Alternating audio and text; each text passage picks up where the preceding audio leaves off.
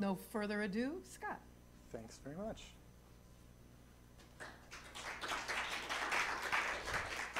Thank you.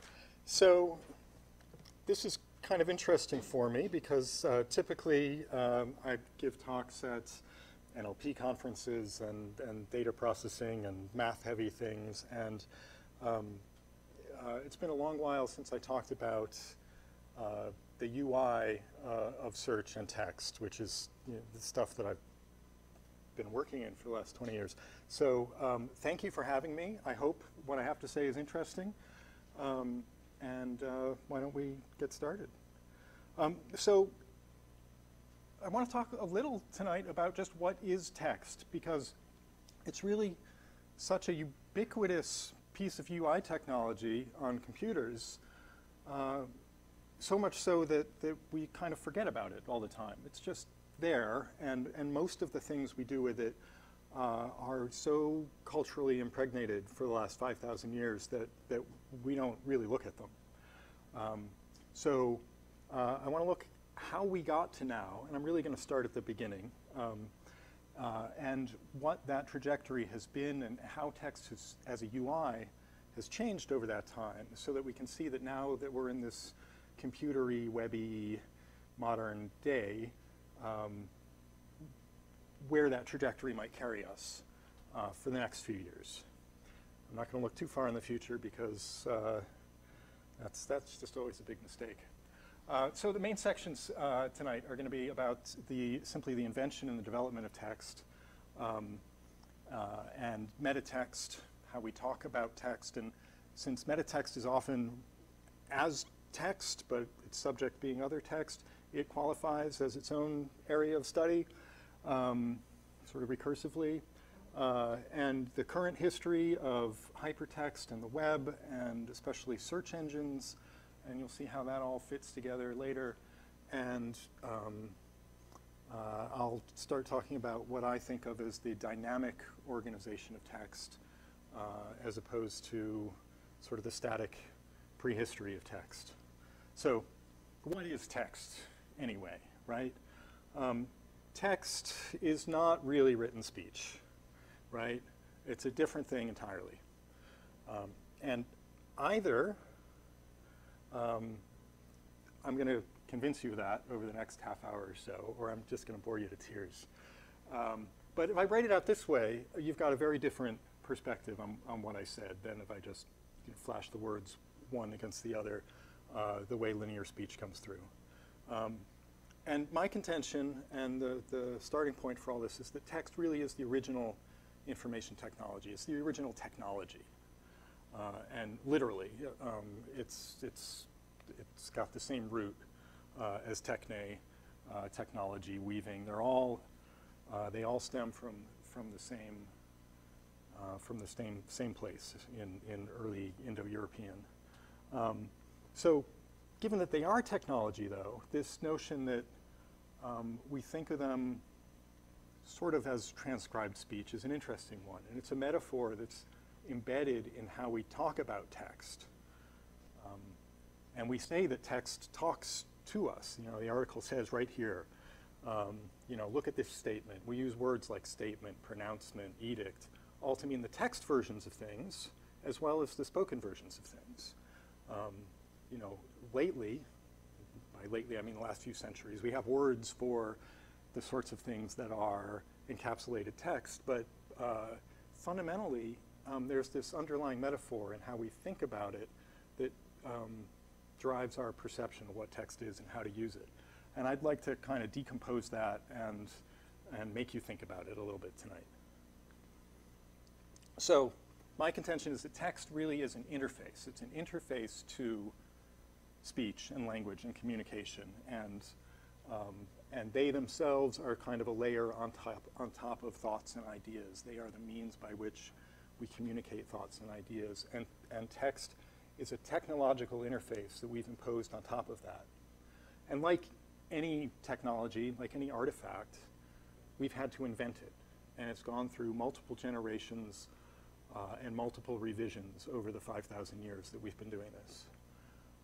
And like any technology, it's got all of the the problems that come along with things people build. Text is really non-intuitive. If you think about it, it's the only technology that we literally spend years teaching our children how to use. Reading does not come out of the blue. Certainly, probably less so than driving a car, even. It's got horrible interoperability problems between different text regimes, different scripts, grammars, layouts, formats, all of that, and horrible backward compatibility problems. You try to read a book now that's even a few hundred years old, and it looks bizarre. And there are just entire layers and queues of information that are missing from these previous texts.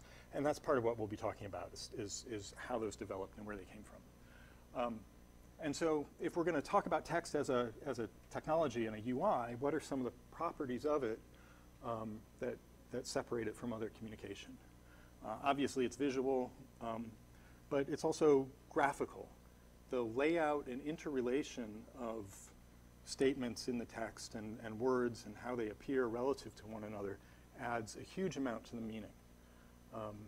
It's indexical, and by that I mean, so I know that's an exit to the room because it says exit.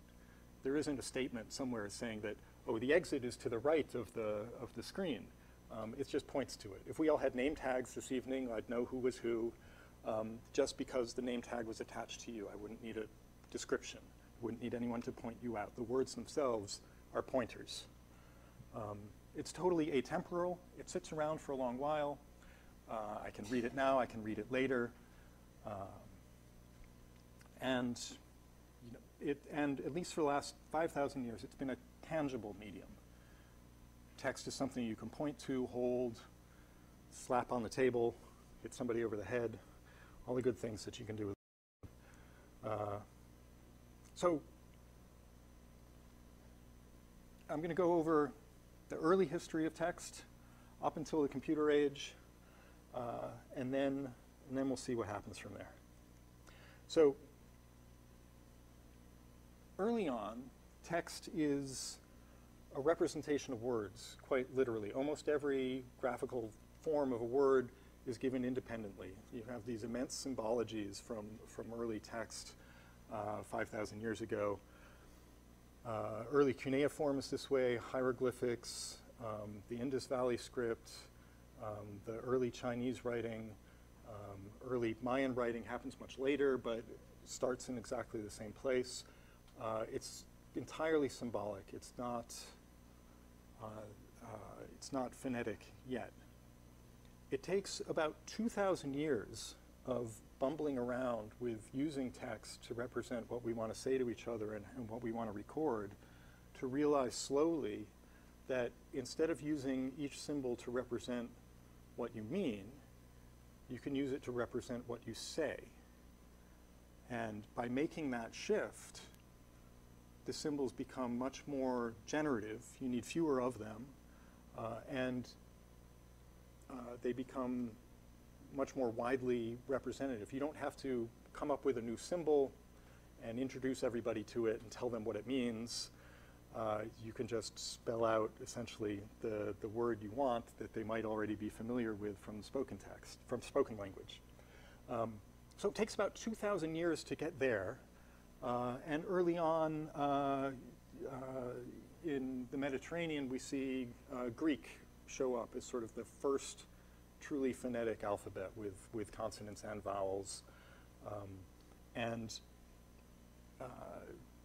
think Stephen was making this comment earlier that sometimes technology is able to shift much faster when structures have been torn down. This shift coincides strangely or not so strangely with sort of the collapse of the Mediterranean civilization, what they call the Bronze Age collapse.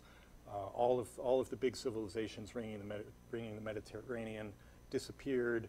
Their religious orders vanished, and literacy dropped to almost nothing. And out of that rubble, we get a phonetic script, and easier writing, and something that's just a few dozen characters instead of a few thousand in little simple straight lines that's so easy that even a child can learn it. And that's essentially the point. It's so much easier.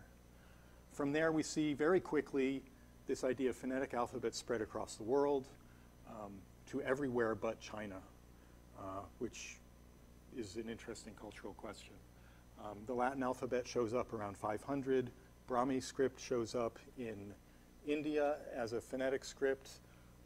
What's so interesting there is that all of the classical Indian literature that had been that had been written, again the wrong word, composed perhaps for the 1,000 years prior to that, was all kept in an oral tradition.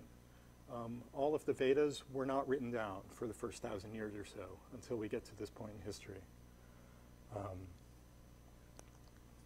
So very, very early text, we're still talking about 3,000 years ago, are things like transcribed speech, property sale records, religious pronouncements. The medium that you have to write in is horribly difficult, but very persistent typically. And there are very few people who actually use this stuff. And it's very tricky to use. So let's break through some of these details again.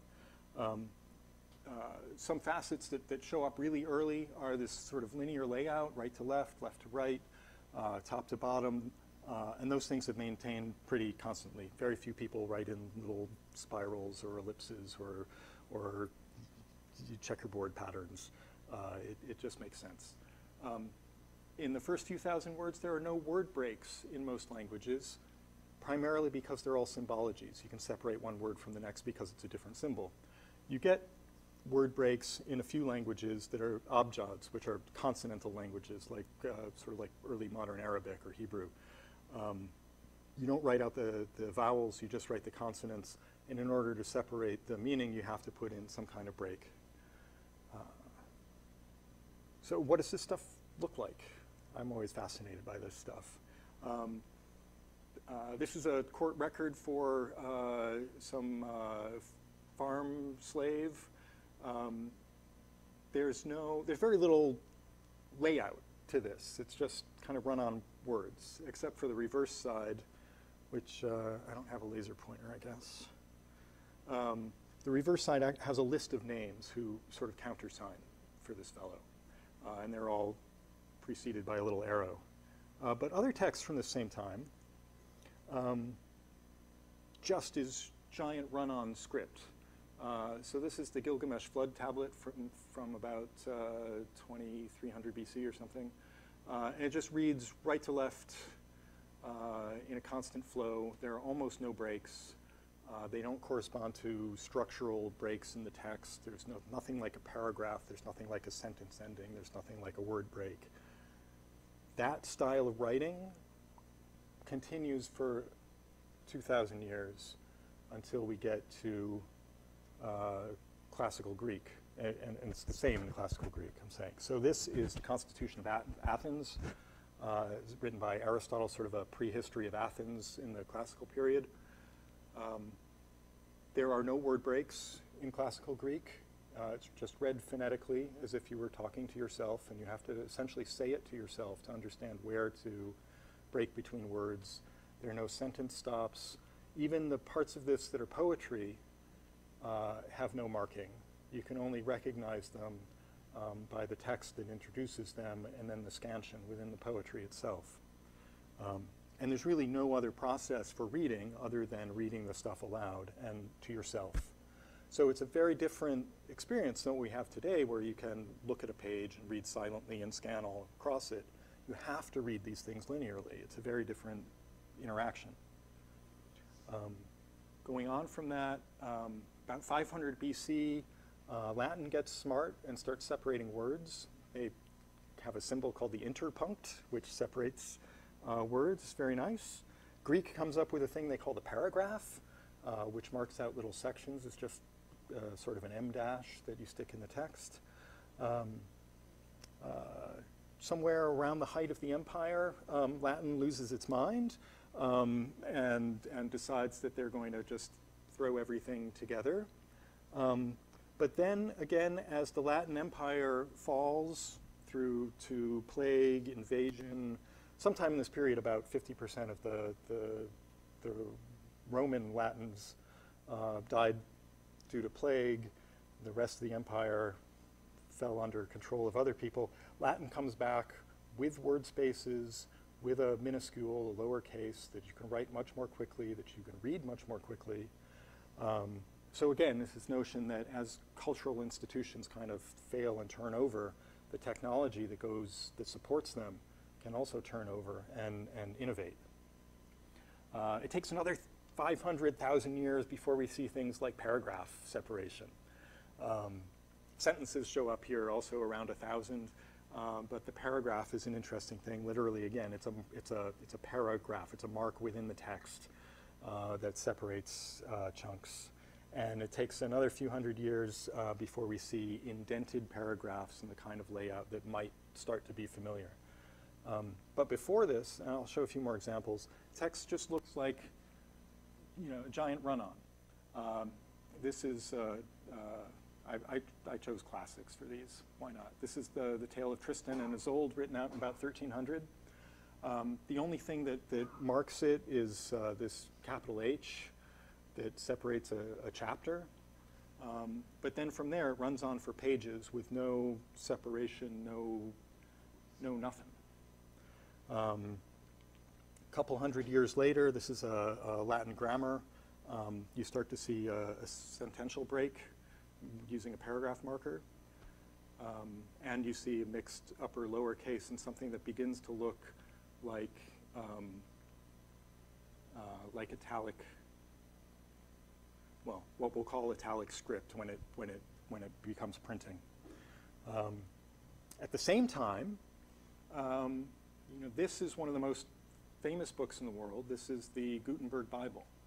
There is almost no semantic layout in this whole thing. There are chapter breaks given by these hand-lettered capitals. Other than that, there's no break in the text at all. You have to do the same, style of classical antiquity and to read the thing through linearly, unless you go through and you mark it up yourself. So all of the things that we associate with text graphically and visually still don't exist, and this really is the beginning of the modern period. So let's talk about the physical form of this stuff for a little while. So for the first 2,000 years, we had rolls or stone tablets, and the rolls were papyrus rolls, like we saw with the Aristotle, and they're a little hard to use. There's no random access. There's no way to bookmark them. You can't easily leave them open without them rolling off or closing up. And they're hard to stack and shelve and label. Around 200, we start to see the introduction of the codex, which is what you'd normally think of as a book, pages with a bound spine. This isn't because it was invented here in 200. You can see examples of it pop up here and there hundreds of years before, 500 years before. There are examples of codices. But nobody uses them. They don't catch on. The reason they catch on here is because there's this really fervent group of people, of users who are really bound to this format, and they are the early Christians who have their Bible written out as a codex. And it's hugely more useful than the scrolls. It's got random access. You can bookmark it. You can stack it. You can label it. Takes 1,000 years more before we see chapter headings at the top of the page, separating the previous section from the new section. The printing press shows up eventually. And it's only after the printing press that anybody bothers to use page numbers. Because before that, every copy was entirely unique, and it didn't make any sense to number a page for reference because nobody had the same pagination that you do. So it's only after the pagination becomes standard that page numbers seem like a good idea. So all of these sort of minor feature inventions go along with a usability that is enabled by the physical form. Part of what's happening here from the early days to now, and will be a continuing theme, is that there's more and more stuff wrapped around and into the text. It's not just a string of letters and a string of words that represented written speech. Now has graphical structure. It's got a standard physical form. It's got metadata pointing to different parts so that you can refer to them externally. It's got pieces so that you can recognize where you are in the text. So things like running page heads at the top of every left and right page so you know what section you're in when you open the book. Tables of contents, back of the book indices, things like references don't show up really well until practically the Victorian age. References in the back of a paper or the back of a book don't show up until the 20th century. So if you look at any science papers, math papers from before that, you won't see any of this. And I've got some more examples. So this is Newton's Principia. This is actually Newton's Principia. The British Museum has this, and they've scanned it and put it online. This is his first edition. He's making notes of correction for his next one. End of the 17th century. It's got page numbers. This is great. It's got no table of contents. It's got no index. It's got no running heads. If you open to the middle, you don't know what section you're in. You can't remember. You have to bookmark it. And it's in Latin, written by an English scientist living in England for a primarily English audience. And in some sense, usability is really the anti-pattern here. It's not designed to be easily digested and understood by anyone else. There's sort of a crypto-academic nature to writing at that time. 50 years later, it has been translated into English, but otherwise nothing has changed. It takes another 75 years for the same English translation to be the major one in circulation, to finally get a subject index at the back, but it still has no table of contents.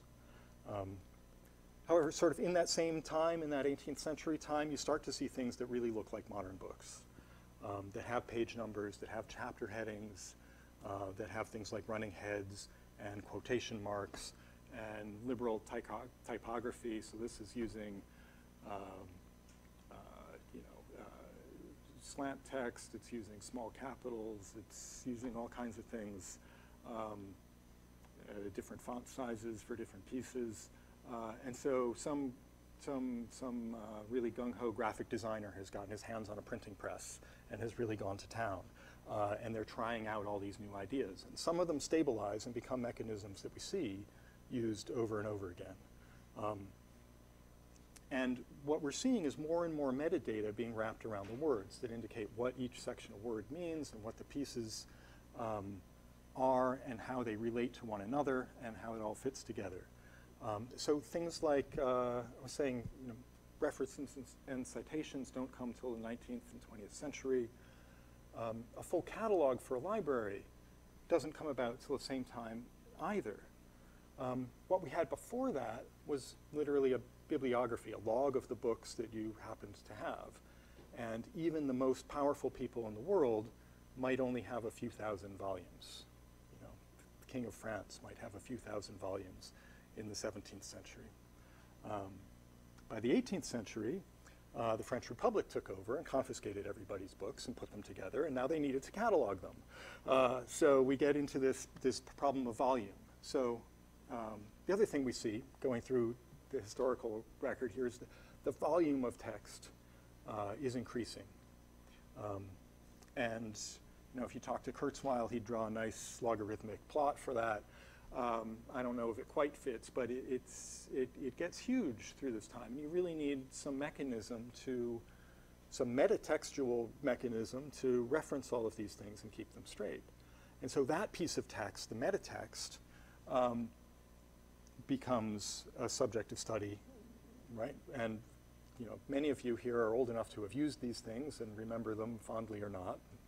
Some of you may not be, but every book had its card. Every subject had cards that referred back to books. Every author had a card with all the books that they wrote. You know, and maybe since everybody's looking at these all the time, we could stick ads on them or something. Okay.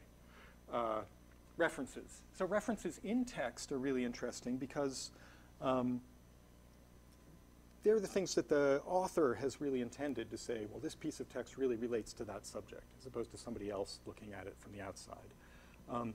And for the first 3,000 years or so of text, references, or four, I guess, references really are just that. They're references. They're sort of an inline thing like this. You know, is it published by that worthy gentleman in the year 1659, right? So this is late 17th century. This is written.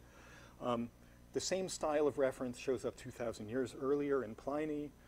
You know, you can read his history, and he's got great references for like 3 estimates of the size of the circumference of the world. And he references each of the authors who developed and worked them out. But it's the same sort of inline conversational style. And we start to see that change with the scientific Enlightenment, where there's footnotes, a sort of somewhat standardized notion of a reference, maybe a page number, a title. You start to get things like journal titles and series titles, all to organize these masses of text that we didn't have organized before. So these are all taken out of the Proceedings of the Royal Society from right around 1800. So just to recap, the last 5,000 years, we had a graphical representation of language, which was a huge invention, but just on its own, sort of only looked like speech.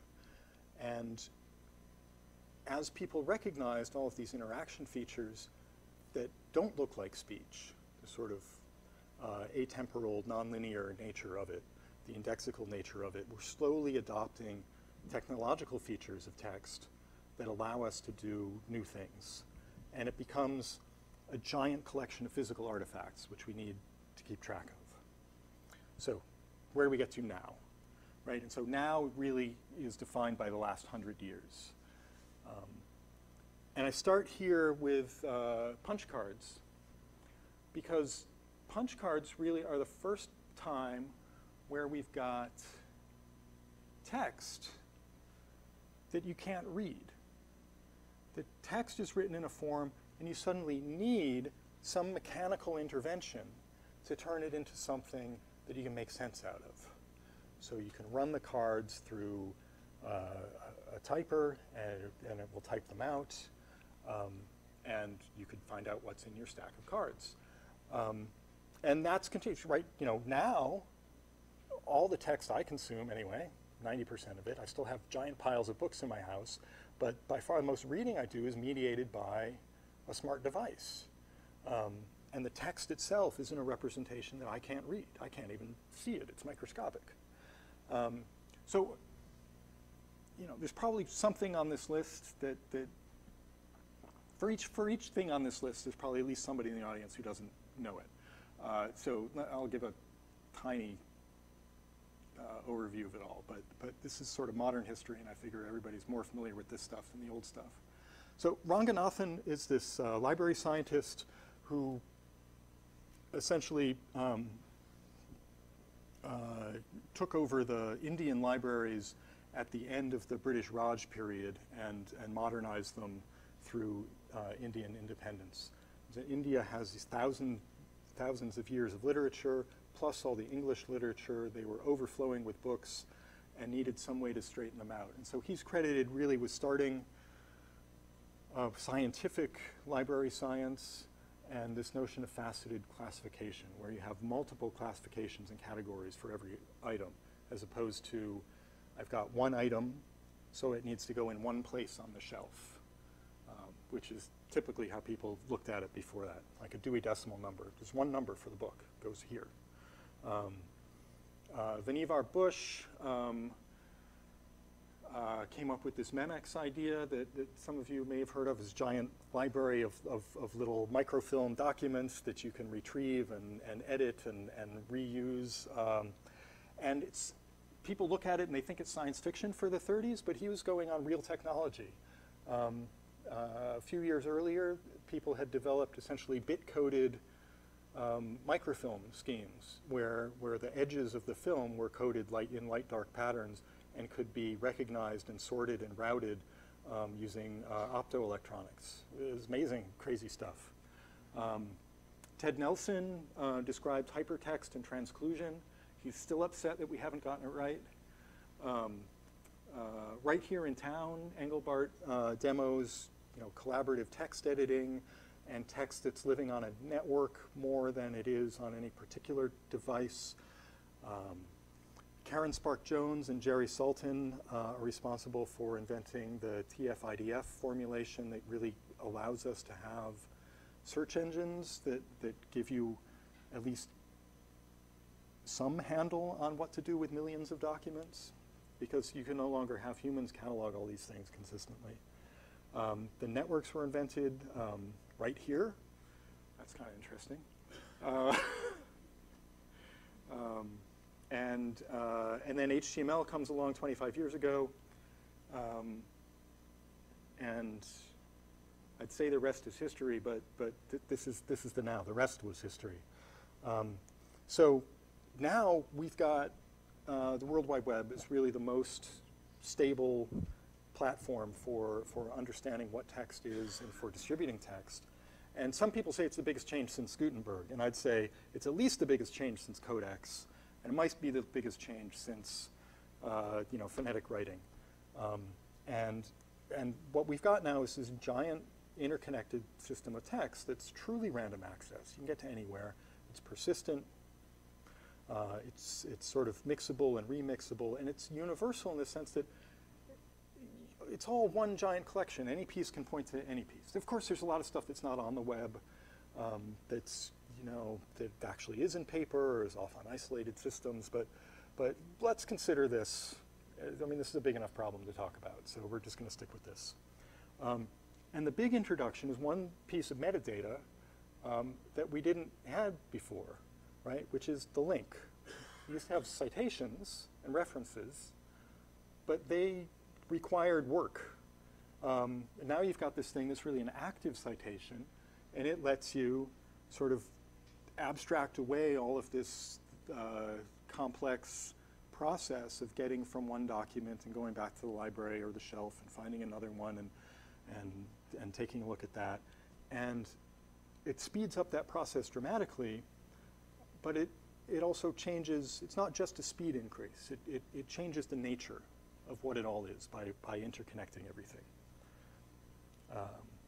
And so if we look at what the old catalog interaction was, you might be reading some document that had a reference. You would go to the card catalog, find that reference, figure out where it was going to be.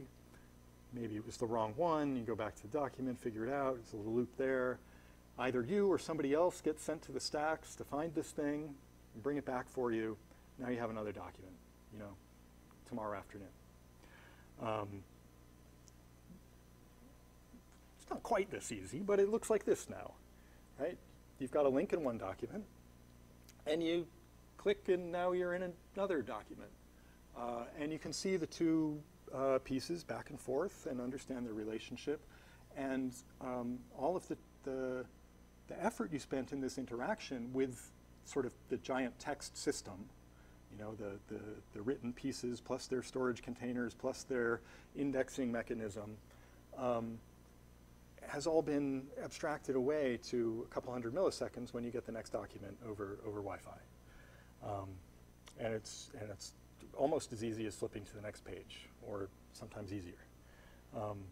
And so that brings us here. It's really random access, it's universal, and we've got the compute power to read through everything on the web, or at least some organizations do. Google has read everything on the web and can make use of it. And we'll talk about what you could do if you actually read everything. So the substrate used to be an artifact. It used to be dumb. It was stone or papyrus or paper. You wrote it down, and there it sat. It was just text. But now, because all of the text is mediated, through projectors, through computers, through the web. The text has become smart because it's really part of the substrate. You can't have the text without that substrate anymore. And that's something that we've been very slow to catch on to over the last 25 years. And it's starting to change. And we'll talk about what those changes are in a sec. But there's still some problems. So before search engines, we used to try to write links into our pages. Right? You'd actually put in an href and you'd find what the most appropriate place to link to was. And they were actually in the text and easy to follow. And it's an implicit recommendation from the author that this is a good reference, this is a good place to go.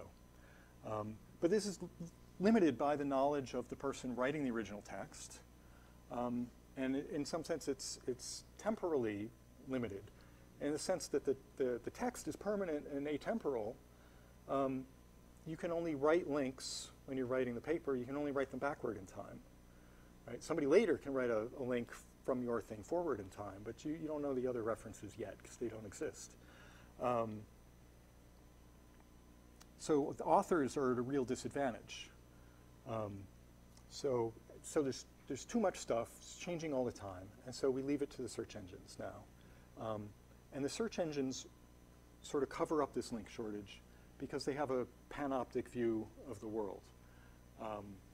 You've got Google, for instance, it's read everything on the web, and it really knows how it fits together. So, this is sort of the old library interaction. You're reading something. Suddenly there's something new you need to go find. It references a paper or some idea, or you suddenly want to go see videos of cats. You go off to Google. You have to, you tell it something. It comes back with a set of links. You kind of review those. Maybe you do it again, and you come back with something new to read. So the search engine's smart enough to give you all these candidate pages because it's read everything. And it's really smart enough to do it using your little 2.5 word sort of pigeon, noun phrase query. And it doesn't have any idea of what you were doing. And it doesn't have any idea of the context you were in at the time that you got there. But it does know what everybody else in the world has done when they typed that thing in and which pages they went to and what they like to see. So it's got some advantages, but it's really missing out. And I just want to use this moment to kind of point out that, with all the furor about AI these days, we have AI, and we're all using it every day. It's just like with everything that's AI, and has been since Minsky, as soon as it works, we call it engineering. So, the idea that you can type a couple words into Google and it'll sort through 10 billion pages and return you anything even remotely interesting is a probabilistic miracle. And so we have this kind of magic, query-sensitive, on-demand set of text in the world. And it's really amazing that it's there, and it's really broken in a bunch of ways, too. And let's talk about some of those. So it pushes so much effort back on you. You were busy reading something, you were off on your computer reading some page, and you had some thought, or you saw somebody's name, and now you have to go to this other thing. You have to go to Google. You have to figure out what to say to it. And it's not like what you'd say to a person. It's not regular language. It's like restricted search query language. And we're all probably pretty good at it because we do, computers and we live in the Bay Area. But if you go talk to the text interface design folks, you talk to Dan Russell at Google, and you go through some of his user studies, you will be appalled at what people type in expecting to get answers. And then you will be doubly amazed that they actually get answers. So this whole smart text system is a little boggling. But then you have to do all this work. You have to look at the results. You have to choose something. So you've got this same loop, and it looks pretty much like this old loop, just faster. But there's a lot of things that the old one had that the new one's missing. So the new one creates this giant hub and spoke model. You go to the search engine, because you don't know everything in the world, and it's indexed everything. You ask a little question, it brings you back 10 or 20 results. You've got no context for the interaction. It doesn't know what you were doing, what text you were looking at before. So there's no interaction that it knows, and there's no logical context. If it only knew what page you were reading about Hillary Clinton, it might not, send you to the gun nut page. It might send you to some other page, right? Based just on what it sees you do. Has no memory of what you searched for yesterday and which thing you liked. It's got kind of a global memory. It averages over everybody, but it doesn't know who you are. And it's got this really difficult query model. There's so many things you cannot ask Google. We're used to just being able to ask the things we can ask, and we've forgotten that there's other things that you should be able to ask that you can't. And you've also lost the sort of serendipitous peripheral vision around the content. You don't know, like if you're reading a magazine, right? You've got one article that you're reading, and there's others in front and back, and they sort of go along with it. If you're on a web page, the number of people who flip to another page on that single site is minuscule. You go off someplace else. You follow a link, or you go off to a search engine. There's no sort of context. If you're in the middle of a book, you don't know what other books were on the shelf next to that in the web view of the world. So the things that we've seen happen for the last 5,000 years with the giant increase in metadata around text is only going to increase. We're going to have more data about usage, about popularity. We're going to see people's comments on the content be folded back in as recommendations and sort of ranking fodder, reviews of content, of the text itself, of the thing the text is talking about, of the way in which it's spoken, of the author. All of those things are going to be collected more and more and more. Who wrote them, when they wrote them, what their other network connections are with the authors, with the content. We're going to see even more data. The amount that people are writing and generating is just going up and up and up. And some of it's going to be implicit data, what were you doing, transcribed speech, all kinds of conversations. And we're suddenly starting to see conversations between humans and computers. There's a lot of noise these days about conversational bots, which are just going to generate more and more text to try to understand what the rest of the text means and how to fit it all together. And that's going to drive things like translation and help systems and summarization systems and all kinds of things that we're getting out of essentially text data. It's the text data that's the substrate for all those things. And so these AI systems that are learning from all this are just going to get smarter and bigger and know so much more about what the world is and what people do in it. So I want to talk a little bit about kind of what those things are going to look like. And I have some candidates up here. And I've been working on some myself that fall into these categories. So this quote ridiculously came up just before the talk, that the future is already here. There are systems that try to do all of these things to some respect with text and text interaction already, but they're not widely available. Most people don't know about them, or if they do, they only apply to some narrow subdomain or some little thing. They're not generic, like the web is generic. I mean, there were interlinked systems long before the World Wide Web, but until there was a universal system with a standard and we had this social enculturation to make it happen, it didn't mean much yet.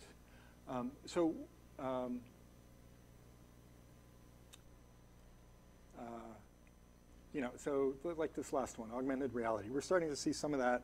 You know, we had the Pokemon Go phenomenon this week. It's not text, but you can easily imagine an augmented reality system where everything is labeled. Well, you know, you can look around at a person and you now know who they are, or you know what street you're on, or you know what happened here last night, or you know what event is going to be playing at this bar, you know, next Friday, just because you're there and you've got this sort of augmented reality view. And the way that's going to be related is text. And so again, text becomes not this artifact. You know, it's not like written on a whiteboard outside the building when you go.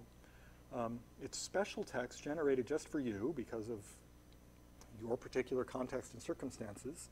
And it's entirely mediated by the smart devices that are now the substrate. So what do I mean by context-aware links? Links on most web pages are totally static. They don't know what's going on. And in fact, most articles don't have links in them anymore because of these sort of authoring problems I was talking about.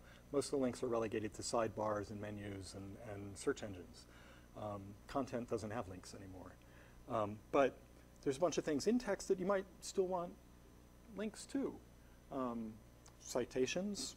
I mean, if something's obviously a citation, it would be great to make it alive. Names, dates, addresses, place names, events, movies, all these things, you know, you could automatically recognize these things. The machine's already read everything on the web and know essentially what you might want to do if you were formulating a search query sort of centered around that topic, that idea that's represented by that bit of text. We see a little of this in consumer products, which is great, right? So my phone now has this peek thing. If somebody puts an address in plain text, they don't have to make a map link.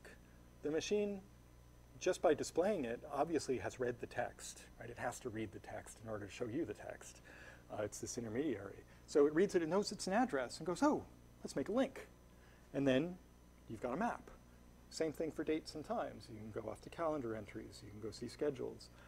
You can select text and go do a search without having to type stuff in and go through that sort of jump out of context, formulate a query loop. So there's a little bit in which people are making those links closer to the source material. There's other stuff. So this is an ancient thing. This is the Talmud. It's an annotated version of the Bible. The Bible in Hebrew here is a tiny little piece in the middle of the document. All the colored stuff around it is commentary, sort of. Again, it needs a social context in which to say which comments matter and which ones are we going to publish. But we're starting to see this exact sort of stuff on the web in a universal sense. And they tried to get it in the mid-90s. If you talk to Andreessen, or if you look back at the mailing list, he proposed putting in annotation on the web back in '96 or something like that. But the infrastructure wasn't there because you need some central repository for people's comments, right? So Rap Genius, which is now Genius, has this annotate everything on the web system. You can pull up a web page, have a Rap Genius plugin, add your comments to the page, make them available to some select group of people or to everybody, and other people can read what the commentary is on this text. Hypothesis is doing the same thing with a structure sort of more geared toward scientific writing. So, for instance, they've got a large coalition of climate scientists around the world annotating each other's papers and annotating news reports about climate change for scientific accuracy and impact. Medium and Quartz are sort of doing this in their own little ecosystems. Reddit's whole purpose on the web is to take links and have people talk about them. Wouldn't it be nice to invert that so when you're at the page you could see what everybody on Reddit said about it? Well, yeah, maybe, Reddit's another, maybe don't want to go there. But you have other places that are collecting huge amounts of data about links, right? You know, every other Twitter comment has a link, every other tweet, whatever. Half of Facebook are reposts of articles and pages and things on the web. And there's no real way to aggregate what people are saying. And I'm sure they're thinking about it, but the power is going to come when the giant machine in the background that has read everything can digest those things and show you what the aggregate info is from whatever point of view you might need. You essentially have a conversation with the machine that has read all that text and knows what the interaction is. So these things are sort of ways to proactively generate searches for all the text that you didn't know was out there in some place that isn't the page you're looking at. And it allows you to skip that formulate query step where you're typing something into Google and you don't know quite what to express or how to get what you need. And so this smart text, this combination of the machine that's reading and displaying your text and all of the things it has seen before are able to organize this stuff for you going forward. And we see that some in sort of scientific papers. So CiteSeer is a great repository for computer science and physics and now also biology and other papers. Their explicit purpose early on was to do information extraction and parse the citations and get the real citation network rather than have people, library scientists, go write it down, which is what they used to do. It was a bound volume in the library of citation references. But it doesn't necessarily construct a live link back to the other sources and really construct a layer of web on top of the web that's all these citations. But all these things are getting smarter and smarter. The devices are. So why not do that directly in the device? And you can start to see that. So Ferret here, the last entry, is something especially for bioscience. If you're reading a bioscience paper, it'll bring up a sidebar, tell you all of the citations from and to that document. It will extract all of the interesting protein names and chemical names out of the text and sort of give you searches and sub-indices for those. It'll tell you how often they show up in the text and kind of give you a little mini-map and summary of what that thing was. All because your desktop is smart enough to read the paper and understand it to that degree, which a print book or a stone tablet, God forbid, doesn't even come close. There's this thing called Greenhouse, which is it's like a 20-line browser plugin, and it scans for the names of congressmen in text, and then gives you a link to show you funding sources for those. So there's a special purpose thing. It's just got a little regex list of people's names to match, and then shows you how much money they're getting from different sorts of institutions. And this runs live in your browser, so the text that you're reading is live. You don't have to link off and do this and think about that kind of search. So this is what text is moving toward. The thing you're reading itself, and I've said this about 17 times already, I'll keep saying it, is smart and will start to do things for you that you never knew could be done with the information that's on the page. You see a date on the page, great, pull it off, stick it on a calendar, reference it back to the page. Now you know that something might be happening on that date. So, a month from now when you're looking at a calendar, you're saying, well, I'm free Tuesday. What's happening on Tuesday? Oh, there's a BayCHI talk. Let's go. Is there a person's name? Is it news? Are there related stories, right? The machine has read everything already. It can tell you what stories relate to this one. It can give you a whole timeline, what built up to this story, what other people are involved in this thing, what topics, what institutions, what events sort of are in that mix. Is it a public figure with some canonical information? We can link directly off to that. And so it becomes this kind of proactive device that's always looking at the possible extensions of the information you have on the page. And it becomes this reading assistant. It's reading right along with you, right over your shoulder, telling you stuff. So, you know, one of the reasons that I've been thinking about this is I've been trying to build one of those myself, right? So backquote is this thing that I've started a little while ago, and it reads the news basically along with you and tries to construct links and summaries out of this text in place. So, I mean, this stuff's totally possible right now on a generic scale. I don't need a little regex list of names in the text. I can use natural language processing to figure out who's important, where they link to, do topical and event classification and build timelines out of these things. So, you know, oh, you're reading a document about the Supreme Court? Well, here's Justice Ginsburg, right? And here's other headlines that she showed up in this week. You can link off and get a summary. You know, so out of the middle of that summary, 6 months ago, this is stuff that's happening. Try to do a search on Google News or any other sort of online news source for what happened with a person 6 months ago. It read those documents, but there's no way that the search interface allows you to kind of put it back in the the timeline. And it certainly can't say, well, all of these stories are about the same event, and those ones are a different event, but it has the same people, and this next one is the same event. Right? So all of those things are going to be possible as we go with text. So just to kind of round out and stop talking now, it's been about an hour. You know, what I tried to show with the history part of this talk is that text really is fundamentally a technology, and it's a UI technology to the information that's embedded in the text.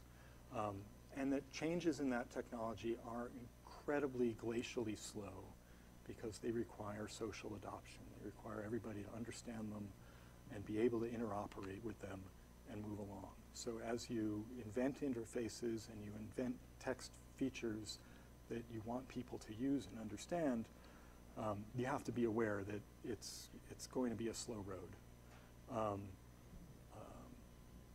And now the future part of the talk has been that text is really intertwined with these smart machines that are our only way to get at most of it. Everything you read is intermediated by, you know, this supercomputer that I carry around with me.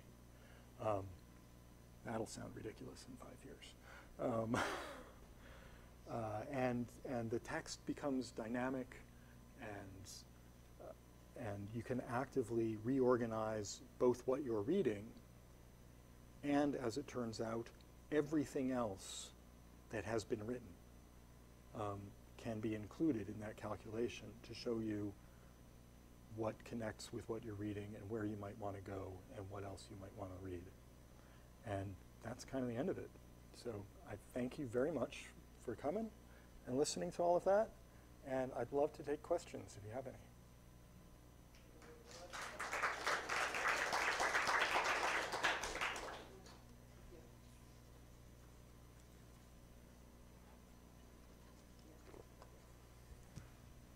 Microphones for you to speak into. So you spoke about the lack of card catalog connection, and OWL and RDF seemed like they were an attempt to sort of get that back. And those graphing technologies are becoming common. The latest version of Solr has sorry if I'm geeking out too much. No, that's good. The latest version of Solr includes graph functionality, so that you could go look at the nearest related documents if that's being stored in there. Can you speak to that a little bit? Well, yes. So RDF is this piece of technology that falls under the umbrella semantic web.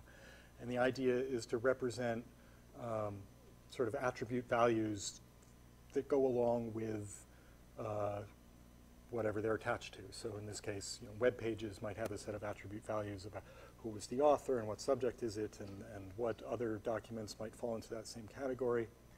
Traditionally, a lot of the stuff that people have wanted to code up in RDF has essentially been hand coding.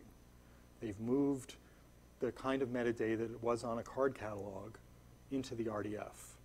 so that somebody has to come along and say, okay, this is a computer science paper and it's about inverted index optimization or whatever, and like stick that onto the document.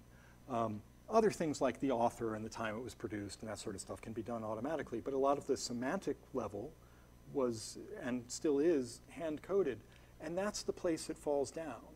That as long as you're relying on people to try to label this stuff, especially in shorthand like that, you're going to lose, because the computer can already read the entire document and get some clues out of that. But to condense it down to a few RDF triples really impoverishes the content. And there's more to say, but I think that's where it falls down.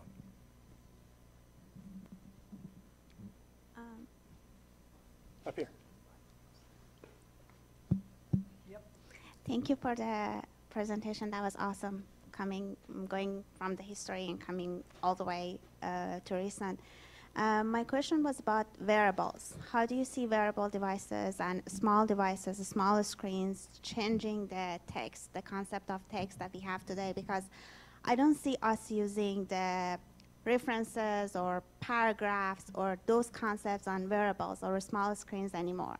And it seems like we are moving towards that. We are moving towards smaller screens and more summarized view and words as opposed to big text, chunk of text explaining the concept.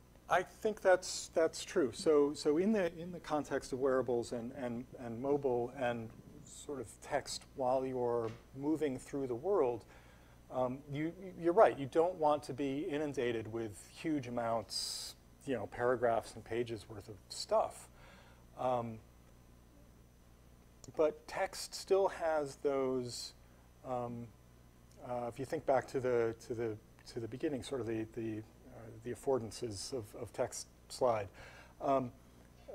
simply the fact that it's indexical is really useful. So if you had some head-up wearable display, and you could look around and actually see labels on stuff, the labels are still text and give you a way to represent a lot of information in a very small graphical framework. Having it be audio or having it be purely symbolic or other things really just ignores all of the benefits, the density benefits, and the sort of atemporal notion that you get from text. You can put up those labels on things and look away and still be thinking about them, or look back at them and see them again later when you really want to see them. You can essentially take snapshots of it and look at it again later, and it becomes fixed in time. If it's something on your phone or sort of the texting between two people or between you and the machine, again, it's short text snippets, but short doesn't mean contentless. I think all of the things I'm talking about apply to short text as well, right? So if you say, are you going to be there for dinner tomorrow? And you're scratching your head going, did I have dinner plans tomorrow? Your phone sees dinner tomorrow and knows that might be a thing on your schedule and sees if there's an event on your schedule, or maybe a reference to it in email or in some other message about where you picked the place, and can easily put up that other text. I mean, this isn't obviously something available today, but you could see it's not really that far off, where it has read all that stuff and knows how to sort of slice and dice it appropriately for the context. Most of the examples, if not all of the examples of the future of the text, were regarding text as information, science, scheduling, things like that. What is your opinion on text as literature, where there seemed to be no such a big need for actual links between things, but text as, I don't know, stories? And your opinion on the future of printed books? This is a great question. No, I didn't talk about it. You can see I already ran way over the time I might have. You're already starting to see some of it. So if you have a Kindle, and a lot, you take War and Peace and you open it on your Kindle and you get somewhere in the middle and you go, oh, who is this, counts. The Kindle will tell you where that character showed up in the plot line. You can go back to where they were introduced, see what happened back then, jog your memory, come back to where you're reading. And things like that,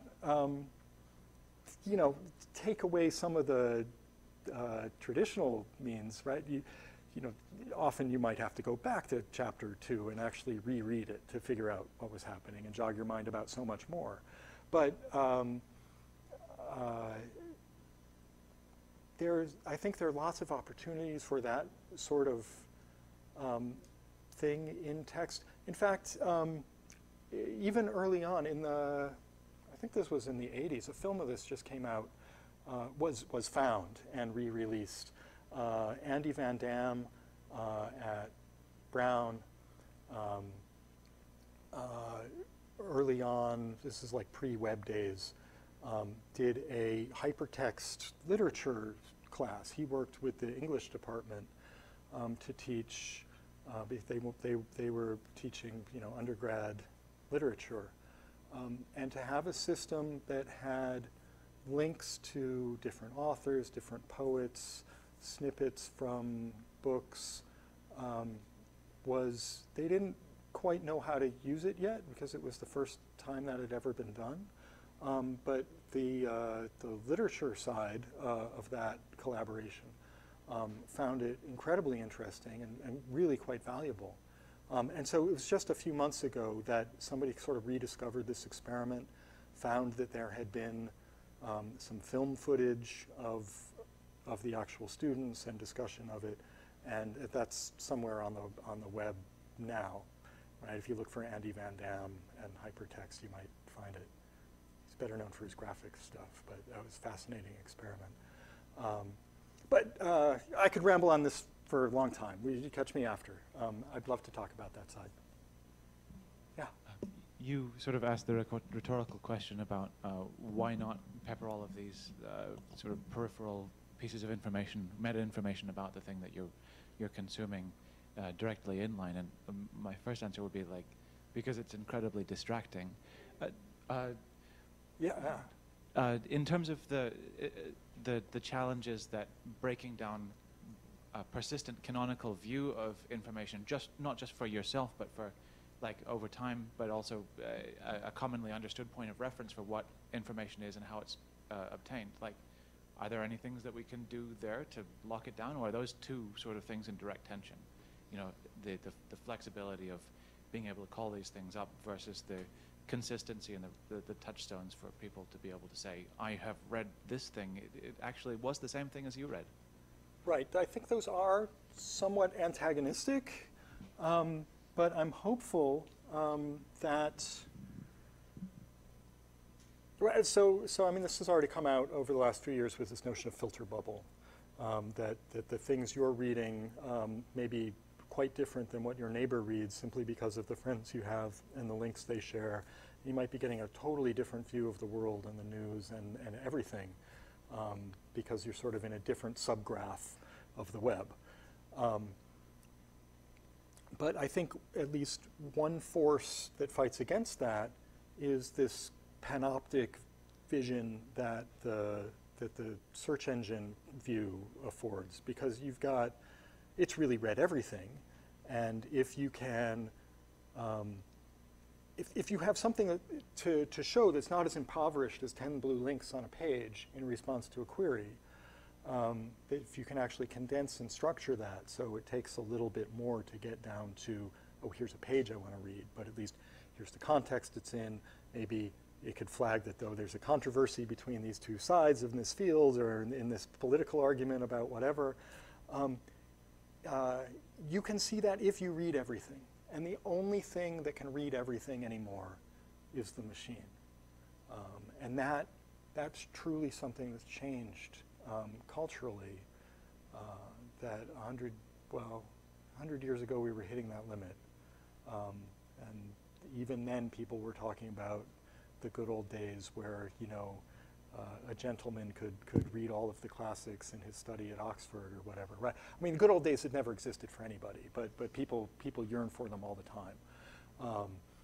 So I think there's a force now that actually counters that to some small degree.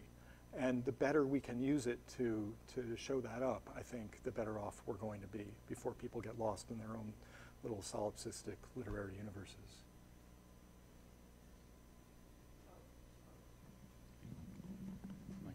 Okay. You started out saying that text was not written speech.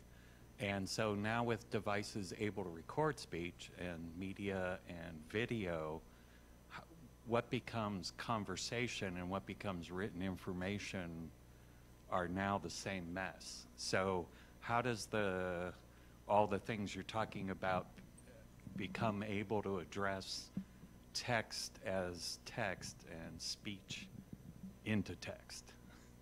Yeah, well, great question, and one I haven't truly thought about. But the simple piece of it that I've noticed is that when you transcribe it, the speech becomes text, and suddenly you can do with it all of the things you could do with text that you couldn't do with speech.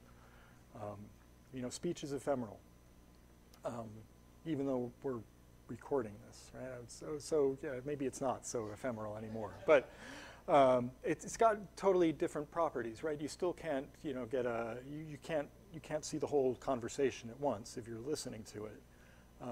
You have to listen to it linearly. You might be able to do that quickly, but it's still a linear process. Whereas once it gets written down, you can see, oh, there's this, and then that guy responded, and then this person did this, and then she did that, and it, But the speech still has pausing and intonation, which text doesn't have. which text does not have. That's true. That stuff gets lost, as with any transcription. Hi, is this? Yeah. So I don't know if this is Scalia's ghost haunting me, but one thing that kind of pops into my mind as you're speaking about this is the concept of a living document or not. And this is true with, okay, we're in the Valley, so I can use maybe a phrase like version control or something is maybe a similar idea. Yeah. Which we had like different editions of books, even hundreds, thousands of years ago. Okay, fine. There's a different thing that seems to be happening, which is somewhat related to these contextual little like modal windows that pop up, like who is Nancy Pelosi or whatever, but it's with the meaning of words. And I'm wondering how if you found in your sort of journey here, things that address the changing notion of meaning. It seems like some of these words that we have in text are actually maybe functions. I don't know if I'm getting a little too computery, but for instance, if the New York Times writes an article about gun control or gun violence, they'll have a number, right? It's kind of interesting. So they have a number, 217 deaths so far this year. But if I read that article in 3 weeks, that number will have changed, but that document is static forever. Right. Unless they go back, which they rarely do, you know, after a day or two. Where it seems like some of these pieces of text actually might be better served to us as readers as functions, right? So they're just, rather than static entities, like does that change the notion of a version of a document and things? I'm lost in this world, sorry. No, I think that's a great question, because some of the things that you see as text are, or see graphically, are sort of live representations of what's going on, right? They're really sort of queries about the state of the world, right? So functions in the sense you're talking about. You know, so you look at an online map today. It gives you traffic information, right? How busy are all the roads? Well, that applies to now, and it's going to be different 2 hours from now, or next morning at rush hour. I think the same is true for some of those facts, right? So there are, you know, like there's a billboard outside of Washington with the current federal deficit, and it's just, you know, spinning along at whatever rate we're spending money. Or McDonald's, and how many, right, and how many burgers they've sold, right, I remember that. And in the really old version, right, it was, hanging number placards, and somebody would come out every month or something and update it. And then it became, LED lights or what, and they would, change it live. So the time scale of these things is different too. I think that's something that culturally we're going to have to begin to call out as different from the other kind of information, because it's like you say, it's not something that's traditionally there in text, because the text never changed before, right? Suddenly it's now totally active. So I think that's a great observation. Yeah, I have a question about just kind of think with the future of being able to like text being created dynamically based on some criteria, sort of actual, being written automatically, like not with the human hand type of thing. Right. There's a lot of that going on right now. If you read the finance pages or the sports pages in certain major newspapers, there is quite a lot of the reporting that is generated statistically.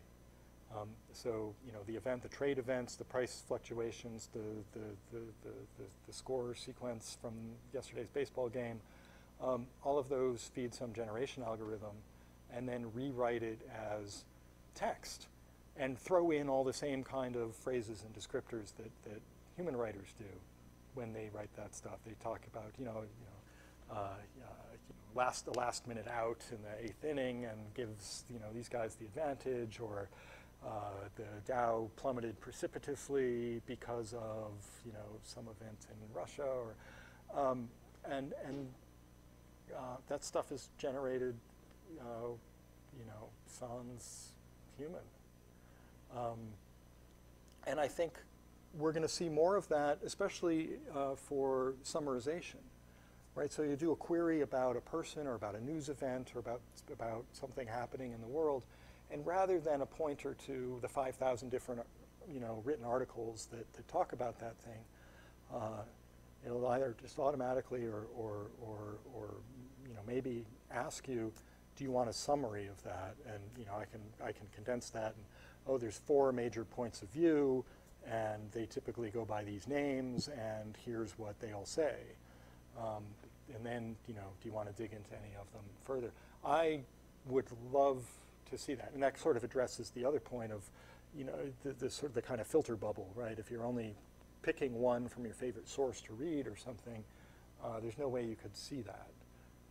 But if you get this total view, now at least there's a hope. Gordon? Yeah.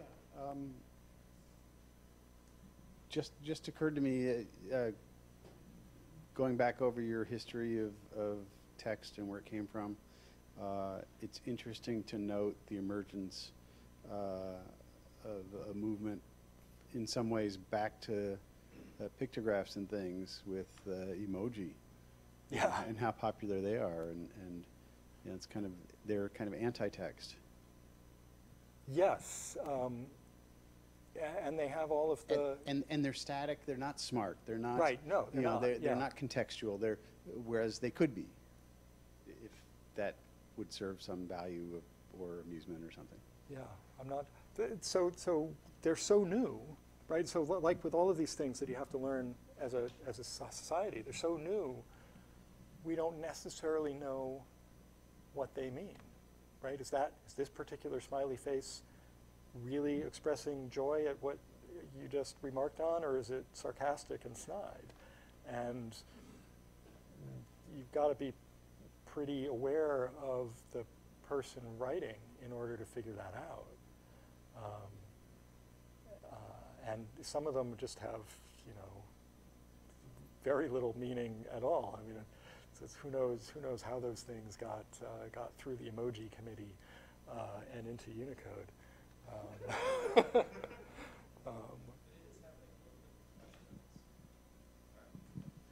You are saying, like, being able to choose a flesh tone on a on a hand or a face. I mean, it's beginning to get context.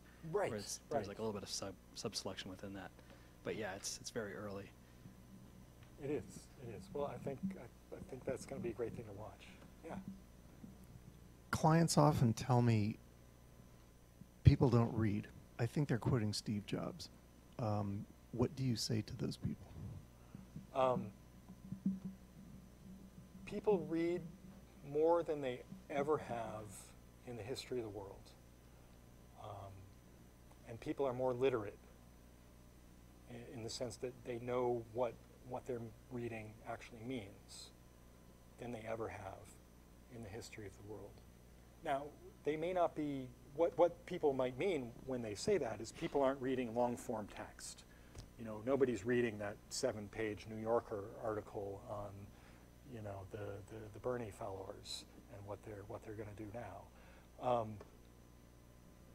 You know, some people are, but other people are going to read the headline and move along. But they're reading all the time. We put text on everything now. And you really have to be able to recognize it and understand it in context, even if it's just, you know, stop or go. Or 3 times a day with water. Or 3 times a day with water in microscopic font on the part of the label that peels up when you grab the bottle. So I think it's more the form of the text that people are reading or not reading that is changing. So I think that's a lament that's given by, you know, people who grew up in an education system that has valued long-form reading, which has its own values, and doesn't necessarily apply to what everybody needs to get through the day. So people are looking to we're forcing people to make quick, short decisions. They don't have time to read. But if you can give some information, I mean, text is incredibly dense. You can get a lot across with 10 words written down. So I don't know what to say to them either. I guess that's my show. I think we need to say thank you to our speaker. And thank you all.